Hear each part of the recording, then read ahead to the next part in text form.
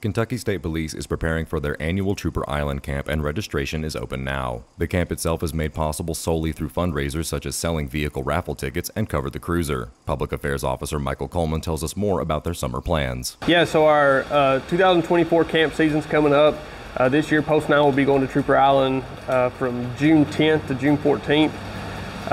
Trooper Island is just a great experience for the kids. It's a great experience for us.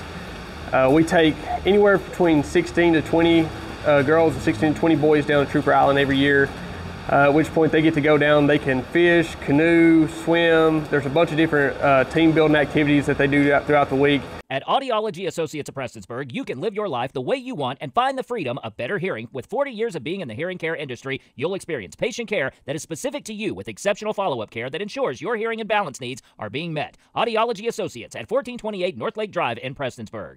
The camp is income-based, meaning there are limited available spots for campers. Applications are available at trooperisland.org. We aim for kids that may not be able to go to another camp or may not be able to go on vacation. So it is an income-based camp, and so we take that into consideration as people fill out their applications. But registration is open. They can fill out an application, go online at trooperisland.org and fill out an application, drop it off here at Post 9, or you can stop by here at Post 9 and get a paper copy and fill it out while you're here.